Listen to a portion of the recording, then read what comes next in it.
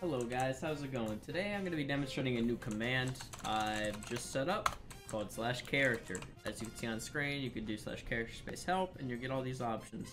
Character naturalist will allow you, of course, if you're a naturalist, to, quickly change back to, or just get back to character creation, so you won't no longer need to make a ticket and wait all that long time.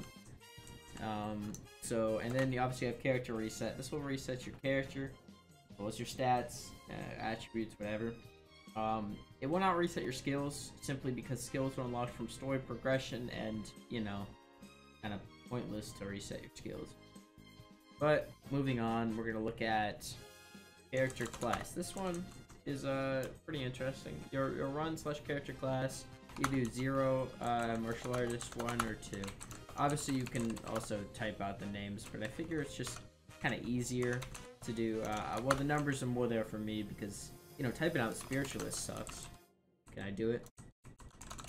Oh, it's crazy. I get too much chat.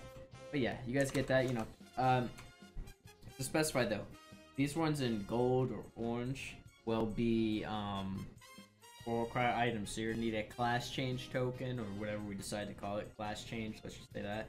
Or a reincarnate token, whatever. The reincarnate, this will